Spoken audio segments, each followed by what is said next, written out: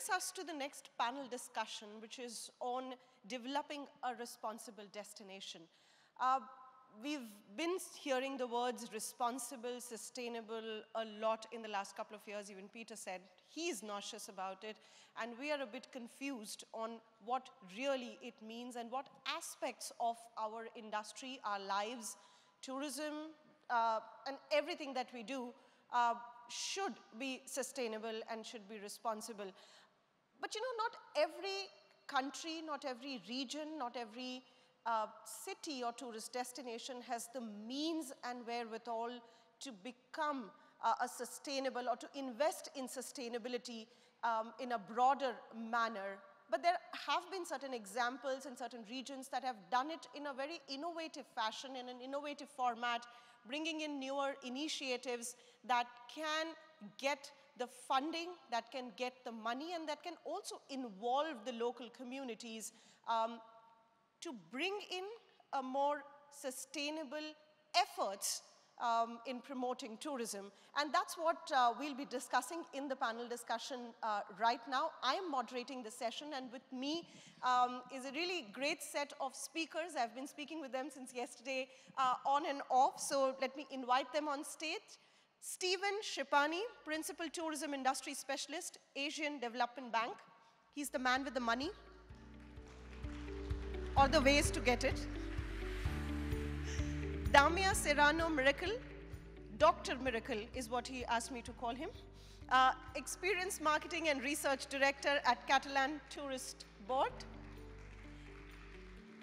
Mr. Dhananjay Regmi, CEO of Nepal Tourism Board. He also won an award yesterday. Sharzede, Datu, Haji, Salleh, Askor, Chief Executive Officer, Sarawak Tourism Board.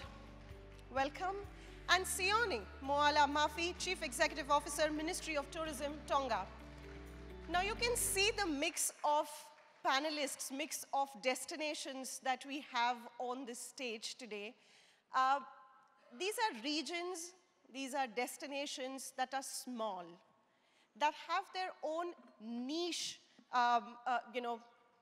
capabilities, interests, ideas, but may not have the wherewithal of a Europe or a US or a Singapore, so to say. But they are still developing a sustainable tourism destinations in their own regions. And that's what we'll try to get from the conversation today. Let me start with Sione. If I can come to you first, because possibly with 100,000 population in Tonga, you're one of the smallest destinations, at least on this stage right now. When we talk of sustainability, when we talk of developing a responsible destination, what does your, what do you think about it from the perspective of the place that you come from? Well, thank you, Archana. Thank you, Archana. All protocols observed. On the outset, I would like to say thank you to the PATA for the opportunity to be here. It brings with me greetings from the government and people of the Kingdom of Tonga. Small economy, smallest kingdom in the world. We are in the middle of the South Pacific. Looking at tourism and the issues today that we've discussed, I think it's futile to talk about the benefits of tourism. The foreign exchange earning, create employments, development of infrastructures. But I think it is time that we look at how we maximize the benefit from tourism. And maximizing the benefit of tourism, we're looking at benefit and cost. Benefit to who, cost to who. I think there are a few issues that we raised. Cost to the people and the well-being of the country. The cost in terms and benefit in terms of economy, economic benefits. The cost maybe and benefit in terms of the culture, the people, and the cost and benefit analysis of the environment and its impact of tourism in the environment. I think that is very, very important. So the challenge is how can we balance that? Yeah. And it is to us, from a small, very country, we are looking at the quality and quantity versus quality. We are not looking at mass tourism and its impact on the environment. We are looking at economic ecotourism. One of the examples is Tonga is one of the 3 countries that I'm aware of that make whale watching an industry and swim with the whales. We are looking at ecotourism. We are looking at preserving our coral sea, and we're looking at the issues Tonga and other Pacific islands, with due respect to Nauru and others who are here, is very, very small, but our ocean is much, much bigger. And we are not looking at the land, but we're looking at the continent, which we call a blue continent. We're looking at the water. We're looking at the marine resources that we have and utilize it. And I think those are issues that we are looking at, and it's not something that we have continually planned. But we continually review our policies, continually work in partnership, both private and public sector. Thank you. Right. You know, you spoke about mass tourism and how you're not focusing on mass tourism, but developing the region from an from an environment perspective. Sharzede, if I can come to you, you represent a region that's maybe not as small as Tonga, but it still has a low population density. But the issues that face even bigger destinations, whether it's geopolitics, whether it's issues like the pandemic, or the other threats, the existential threats that we've spoken about, that affects smaller destinations as well. What is the challenges? What are the challenges that you're facing in the recovery part? Considering you're small, considering resources may not be as much, but the challenges still persist, right? Thank you very much, Archana. So basically, for me, I would like to just share a little bit. Probably most of you do not know where Sarawak is, so let me put on perspective where Sarawak is. Yeah, so Sarawak is one of the states in Malaysia, and we are one of the largest states in Malaysia out of the 14 states, with only 2.8 million population. Yeah, so before pandemic, we are very fortunate, unknowingly, our number of visitors is about 52% are domestic market, and 48% are international market. So when we have this pandemic, we have been, I think, naturally wanting to bring international to come to the state, yeah, as our tourism, and focusing very much of the foreign tourists. So with the pandemic, of course, domestic market become the core. And, we were not so disrupted because the major market was domestic market. Hence, our strategy had to be refocused. And ever since the pandemic, we focused on domestic market. Obviously, the challenge is that a lot of our players are outbound, so they have to change and be an inbound traveler and look into appreciating what Sarawak has to offer to the local market. And therefore, from Sarawak Tourism Board and from the ministry in itself, we work towards, as soon as possible, when there was a lockdown in March 18, we had to re-strategize and therefore focus on domestic, really focus on domestic, and look into incentives that will encourage the players to focus on our. And at the end of the day, what we did was to get the players and our local domestic market to appreciate our very own destination. And, it has helped us. I wouldn't want to call a subsidy given, but more of an incentive given to the players to change their mindset, to make and let them realize how important domestic market is to survive in the longer term and to make it sustainable. It's a bonus for us when we have multiple countries coming and visitors to Sarawak. But we must appreciate our domestic market, because they are the one that will be our repeat customers. They are the one that will come for short vacation and all, and they will be able to sustain us in a tourism dollar and everything. Yeah, that's a great point because, we've seen that also happen in India when international travel was blocked because of COVID. When it started opening up, it was the local domestic tourism that kind of helped sustain, and I think that's why India has leaped forward in recovery part. But another point that you made on, domestic tourism, the change in mindset. So it's both a challenge as well as an opportunity in itself. If people can change the mindset to promote more domestic tourism, you have a local audience right there who also understand the nitty-gritties of the region. They understand the culture, the language. Thanks for that point. Dhananjay, if I can come to you, your challenges are very different from many others. Especially from the climate change perspective, your region is one that has suffered a lot, and that invariably impacts the biggest source of income for the country, which is tourism, and also developing it more sustainably is at the heart of what you are doing right now. How are you adapting to the threats of climate change from a sustainable tourist destination perspective? Thanks, Archana. Good morning, everyone. You raise a completely a different question, and I think this is something that people are not given attention to. So actually, let me start with the data. If you look at the global temperature rise, then Nepal is having an annual temperature rise of 0.056 degrees centigrade. And if you look at the higher altitude, it is 0.082% per annum, which is higher. Higher temperature, and in the lowland we have a less, it is around 0.021 degrees centigrade. So this shows that our high mountains are at the risk of the climate change, especially the global warming. And that's why these glaciers are retreating very fast. A number of new glacier lakes are forming. And these glacier lakes can be brushed out anytime.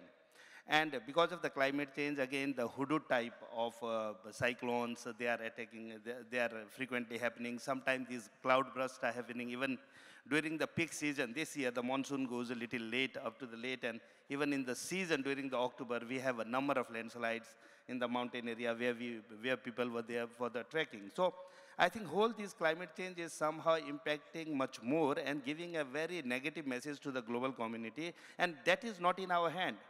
When we talk about the sustainability, when we talk about the responsible tourism, when we talk about how we can manage, that is in our hand. We can make the tourists to, act responsibly and damage less, or they can act friendly with the environment. But this is climate change. This is not in our hand. And being a location, because always the monsoon and these are the new mountains, and they are fragile all the time. And because of this climate change, all these extreme events are happening. And more importantly, the number of the avalanches are increasing. And the permafrost, which kind of a frozen ice, even in the rock walls, they are frozen and they are intact. The number of the rock slides started to increase, and this all started to create a lot of new problems which are that we cannot control. So what happened now, the Nepal government started to think about it really seriously, and we started to lower down some of the glacier lakes. So we have already lowered down 2 glacier lakes. That means if one glacier lake burst out, like in a month of October sometime, if one glacier lake burst out, at a time, we may lost thousands of people. So just to minimize that risk, government said that, okay, in the major trekking trails, if there are some dangerous glacier lakes, we need to reduce them, or we need to make some protection, or we need to reduce the lake level so that we can keep them intact as in their position. But how many lakes you can control? Every year, there are thousands of new lakes are coming up. And they are joining, it started as a small ponds in between the glacier, and it started to join with one another. And within a few years, it becomes like kilometers of big and like 60, 70, or sometimes 100-meter plus deep lake. And what happened, that much water burst out at a time. So this is a big challenge that we are facing. At the same time, the rockfall activities are increasing. And in the mountain tourism, people are going for the climbing. Before, normally we thought that the avalanches, we could see the hanging ice and we can say that, okay, it will not happen and people. But now nobody can predict. It can happen. And so this type of the natural disaster are increasing, and Obviously, the major reason behind it is the climate change, or especially the temperature rising. Yeah. So this you have other problem that you were talking to me, which is under control, and that is garbage in you know. Yeah. In these So places. another problem that we are facing, obviously, garbage is something that we can control, but for that we need to educate even the climbers or the trekkers who are visiting in the mountainous area. So till last year, we have made a task force, including the Nepal Army and tourism entrepreneurs, especially the people who are involved in the climbing.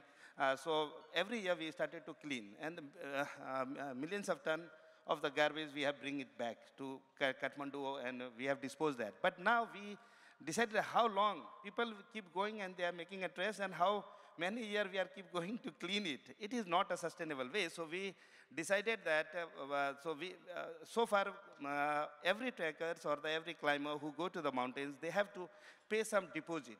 And once they come back, they said that, oh, I have bought all the garbages back, then we used to refund that amount. So we propose government, we will not refund any amount anymore, because they don't bring everything what they have taken back up there. So we will charge them as an environmental cost, and we will manage the garbage. This is the one. Another, we are thinking about giving some incentives to the people who will bring back their garbages. And another, we are raising the awareness in the companies who are doing a tour operator or the climbing or the trekking companies, that whatever the garbages you are bringing up, please bring it back, because when you are going up, you have a number of people who are carrying your baggages, taking people Right. up there. They can bring back when they are coming back, because all the food items were already finished. Right. So they can bring some of the garbages back by themselves. So this is also, I think, this is the issue that we are, handling so far. And last year we cleaned all the mountains. There are some dead bodies that were there, and nobody is interested on that, especially their families, the person who died there. They said that he used to love the mountain, and he is resting there in the peace. So that is also not the solution. Sure. We need to find a solution that whatever is happened, they need to bring back. That is, mountains is not it is okay, people, even for the mountain lovers, we cannot leave them there. Whoever is there, we have to bring them. The point is that even visitors and tourists need to be made accountable in tourism. Yeah. And let me bring in Damià here, because he can bring in a perspective of a more established destination. Damià, you've been there, done that. You are a destination that sees hundreds of thousands of visitors every year. You have had your set of challenges, and you've found initiatives to deal with it. Over-tourism, mass tourism that Sione spoke about, and the impacts of over-tourism we are seeing in many regions. How has Catalonia worked on that part? I have to confess you that I was very worried about this round table, because when I was on the plane flying to this place, I was thinking what I'm going to do in a round table representing 19 million tourist arrivals and 15 million domestic arrivals coming from the other side of the world, sharing a place with Malaysia, with Tonga, with Nepal. And from yesterday, I started to understand that there are more things in common than actually what I was in my mind before, because we are, regardless the geographical distance that we have, we're sharing and we're facing actually the same type of problems. Probably we are in another stage, but actually they're the same. So we've been learning some lessons that maybe we could share with you from our perspective. The first one is we started to focus well the problem of tourism and mass tourism when we did realize that the problem was not the tourism itself, the tourism sector in our society. The problem became the territorial problem. When we were walking the DMO that we represent, dealing with the problem from just the tourism sector without the rest of the sectors of our destination, we didn't improve. When we started to realize that we become from a city, Barcelona, basically, with tourism, to become a touristic city, then we did start to realize that problems have to be fixed up from environmental department, from urbanism department, from security department, not only from tourism sector. That was this change of our mindset that started to flow better the decisions. And the first ambition when we created a governance tool to deal with this, in the beginning was let's focus on how to change the regulations, how to change the policies. But then we did realize that that was not the way. And I was very happy to listen to the president of APATA this morning, because actually once you are working, or you are on the field working, you are organized this governance tool, you do realize that the bottom-up is much more powerful. And then in that round table was the specific little projects that come up. We started to discuss. We did realize that was working well in a specific neighborhood of the city, that we would apply and reply to other parts of the city. And that is what giving us enough power to start to change the regulations, to start to fix new policies in the tourist mobility of the city, change in terms of tourism collect taxes in the accommodation places. All this has been basically from the bottom-up perspective more than top-down perspective. So the first lesson, it's basically that. And I have some other examples that later, if you want, we can share, but more specific little best practices. Yeah, you know, developing a responsible destination or bringing in more sustainable efforts requires money, whether it is to build infrastructure, whether it is, you know, to develop hotels, waste management is what Stephen was earlier telling me. You need funds, right? How do you get that sustainable financing?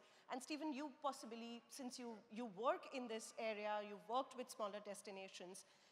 Firstly, tell me, what is the challenge in getting the finance for smaller destinations when they want to turn sustainable or are, you know, making that effort?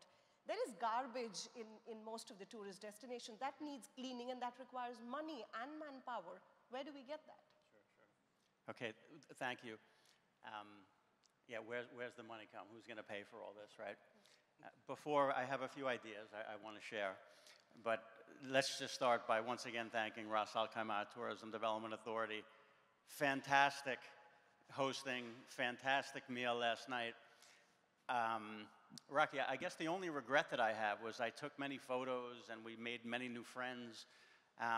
I'll share the photos with my friends and family offline. If I post those on social media, my boss isn't going to let me travel again and come to any conferences. So okay. It was just fantastic. Thank you so much for the hosting last night. Amazing. And thank you, Pata, for organizing the panel here. And I hope we all were sustainable. But no, just a wonderful experience. My first time here in the Emirates, so it's really been a wonderful experience. So let's see, how are we going to pay for all this? How are we going to pay for the sustainability? I think the answer to the challenges is going to be in maybe some of my responses, right? So let's start by recalling some of the conversations that we've had in our keynote this morning, in the panel yesterday on sustainability. Everybody tells us that tourists are willing to pay. Tourists are willing to pay for sustainability. Tourists are willing to pay for clean destinations. Tourists are willing to pay to, you know, clean up the externalities that come with tourism development. Why don't we test that hypothesis, right? You know, so we've heard tourists are willing to pay. Let's test that hypothesis with fair, transparent, and intelligently designed tax policies, right? And we have some excellent examples from some people, some countries that are attending here. I can say, for example, yes, it costs money.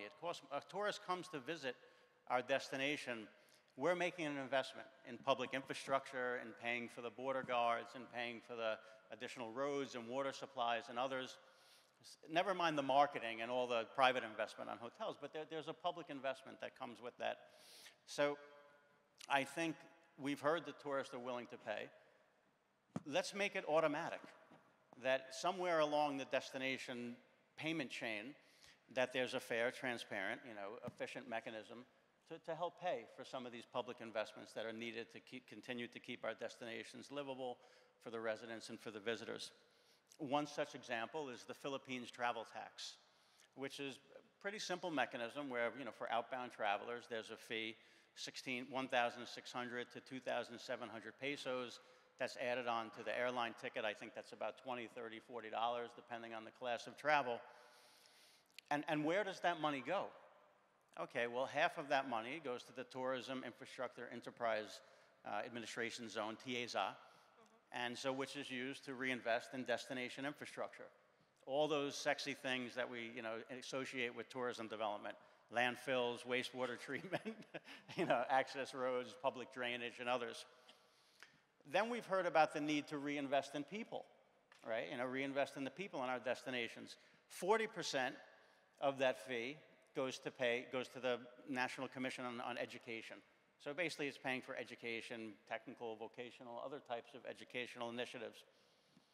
Then we've heard about the need to protect our natural and our cultural resources. 10% of that goes to the National Commission for the Advancement of the Arts. Apologies to colleagues from the Philippines. I can't catch all the acronyms, but basically it's being paid to protect and maintain cultural and natural heritage. And these fees are for tourists and for outbound travelers, and they're quite large. So also what was used for that, there'll be another crisis. We know that, right? There was the COVID crisis, and countries that were in a good fiscal position were able to help tourism enterprises get through that through various measures. The tourism enterprise, the TIEZA of the Philippines, actually had a very, very large balance, and we're able to transfer some of that back to the central government to use to pay for some of these COVID response initiatives that they had. So, save, not only pay for the future needs, but save some for the next crisis. And once again, through these fair, transparent, efficient tax administrations and fees, I think this is one way to pay for it. Secondly, I said I wouldn't talk for 7 minutes, but I'm going to talk for 5, because I have 5 ideas that I'd like to share. Then we'll take comments from the others. Yeah, the second is that, and we heard from our colleague from Catalan, Damià, online travel agents and online short-term rental platforms have tremendous market power, right? We know that. And there's a tremendous amount of throughput in terms of bookings and rooms and payments and others. It can be an ultra-efficient way of collecting taxes and fees and remitting those back to wherever the local regulations tell that operator to do that. So I would say for destination managers, work with the online travel agents, work with the online short-term rental agencies to be able to efficiently and effectively raise these public resources and have those remitted to the authorities that manage this. There's other policy measures like land value capture, where we create a virtuous cycle, right? So there's a public investment in a road or something, and land prices go way up, and we can attract some taxes and fees and others to pay for other public goods investment, things like parks and other types of infrastructure that's needed. Quickly on public-private partnerships. Public-private partnerships can be huge, like a build, operate, transfer for an airport or something, and these can be very complex deals that are way beyond the means of a community-led tourism that we've heard. But there are also excellent opportunities to bring together tour operators, the community, to develop tourism services under these public-private community partnerships that I think there's a strong role for development partners like ADB, associations like PATA to play in using their convening power to be that kind of fair and neutral advisor to both parties, so they're raising resources to protect and conserve the natural or cultural heritage that they have, but also to have a good, viable product, that can be sold. And finally, there's us. There's development partners like the Asian Development Bank, the World Bank, and others, where we can use our very strong credit rating to borrow from the international markets and pass on that financing to our developing members, often in collaboration and co-financing with development partners outside the region. One of those is actually the OPEC Fund for International Development, right, of which the UAE is a member. So thank you. Right. There were a couple of ideas and thoughts and ways in which destinations are finding the funding sustainably. Sione, any of this has worked for your region? Thank you. I would like to bring it back into my perspective. A small island country, 100,000 people, with a land area of about less than 300 square miles, and a per capita of 4,000. We have been staying in these islands for 3,000 years. Cyclone season every year, which is 5 months a year. I'm talking about sustainability here and resilient. After 3,000 years, we're still staying there. So we are resilient, we are sustainable, the way we live in our culture and our environment. I tell you one more thing. This British explorer, Captain James Cook, explored a lot of countries in the Pacific, Asia, South America, and America. The only country that he named the Friendly Islands was Tonga. Why? Because we will live happily, sustainably, and resilient to the environment. Ladies and gentlemen, it is our culture, it is our environment that we want to share with the rest of the world. It is our culture, our environment that we want to share with the tourists. Thank you very much. Well, you know, that's the learning that Tonga can bring to all the other tourist destinations as well, even bigger ones, is how you can be small but yet responsible because you live with the nature and environment around you. You don't see it as a product, but as part of your life, right? And that's what Sione. Sarawak, you know, have there been the taxation system for visitors or tourists or even industry worked to bring in sustainable financing for some of the programs that you've mentioned? For the state of Sarawak, what we have done is that we are very fortunate that the state government in itself looks at tourism as as a driver, a key driver. And, you know, the pandemic in itself has actually accelerated a lot of things for us, yeah? And for the state of Sarawak, what we did is that we focus on PPP, the public-private partnership, and we go into sustainability with that mindset. And it has been very fortunate for us, basically because it is very welcome, especially to the rural areas. You know, the urban are good for its own, but for the rural areas, we like to engage with them much more and provide them to get them the understanding of what it is. Because it is for everyone. It is, tourism is for everyone. The urban are well taken care of, suburban, but the rural is what we want to develop and yet leave that authenticity. So we provide the fund, we develop that area for them so that they are able to earn and gain economic, you know, a benefit out of that. So I think from the state of Sarawak, the PPP concept is really working very well. And going niche works for you, right? Yes, this is definitely, we're into niche market. We're not into mass market. I think we believe that 80% of our land mass is forest. We would like to preserve that and conserve that. And we focus on biodiversity, conserving biodiversity, our heritage, and of course, our cultural element. And through the Rainforest World Music Festival, that's one of the ways that we sustain our elements of our cultural and heritage. And I think this is one of the ways, through events such as the rainforest, because we truly believe that is our assets. The rainforest of over 140 million is definitely an asset, and why should we change that and look into modern area when we should be focusing that and building it bigger and better? Right. Dhananjay, you know, you also have a travel tax, right, for visitors. We've seen even Bhutan increase the visitor payment from $50 to $200, and they've said that people will have to pay if they want to visit a sustainable and a more responsible destination. How do you bring the balance? You know, you also want to call tourists, right? You don't want to dissuade them by higher payments and higher taxes. I know people want to pay, but there is a limit to how much even tourists can pay. How do you bring that balance? Well, actually, like Bhutan, we are just collecting a $10 at the airport as an in a air ticket as a NQ tax, and that is especially for the promotion of Nepal in the throughout the world. And second part, whoever are going for the trekkings, we are charging again them. If some individual are going $20, and if somebody is going in a group $10, that is especially for the rescue if something happen in the mountains, and that money especially goes for the maintenance of the mountain trails, building the wooden bridges and so on. So whatever we are collecting, we are especially, you know, we are investing on that. And this garbage problem also, that we used to spend some money, but now the government is started to allocate a different one. That is another part. And so we are collecting, but it is not that high that, these tourists cannot pay. And most of the money is going for the betterment of them and provide the better services. And educating the people so that they can give a better services in the mountains also, where the people are not that educated. But, we have to give a number of series of trainings to them so that their quality, hygiene level can be uplifted.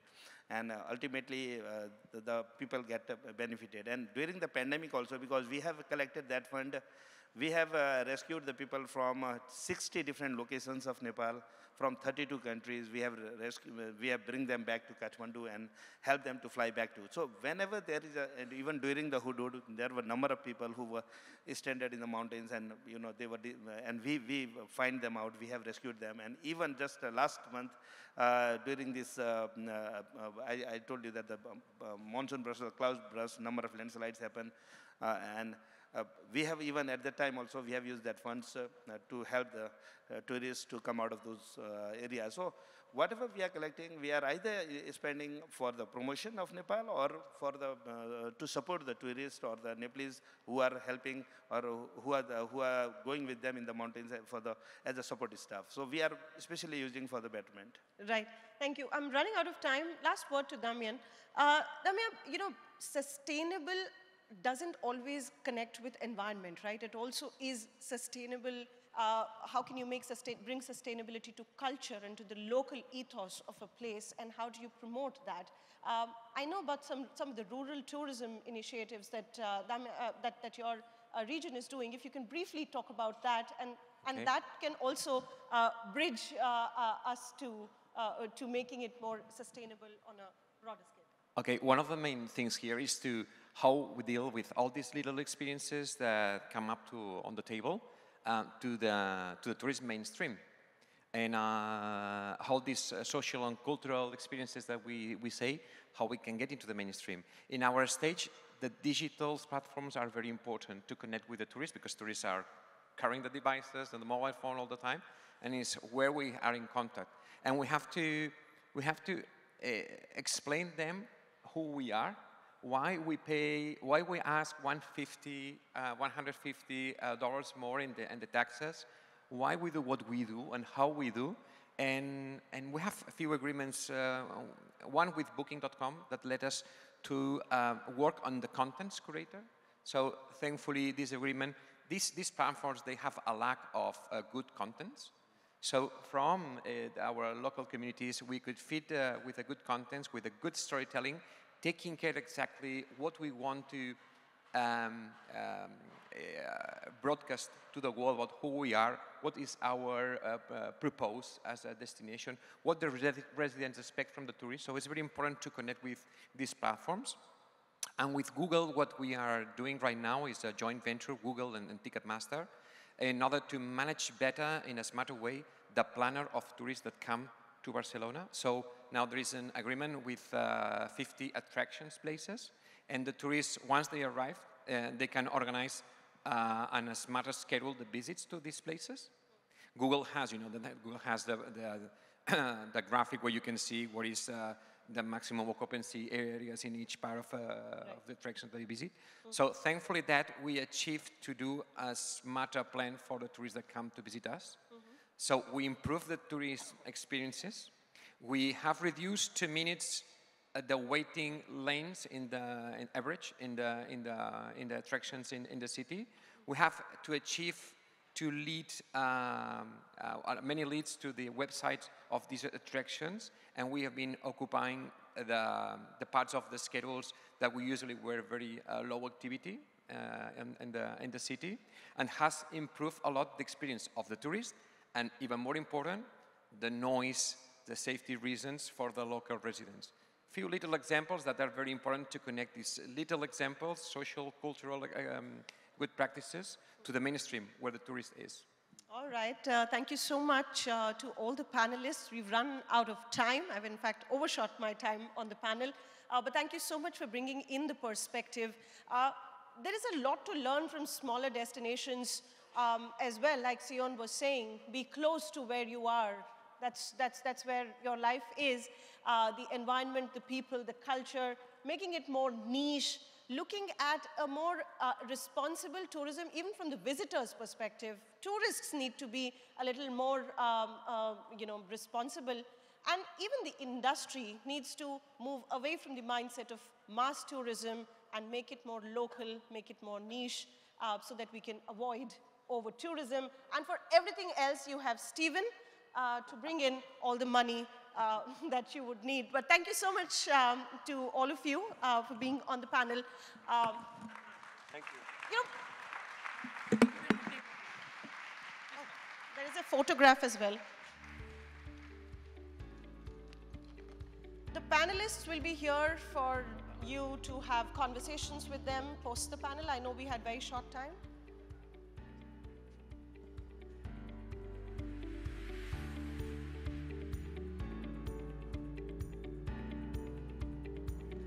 Thank you so much. Thank you.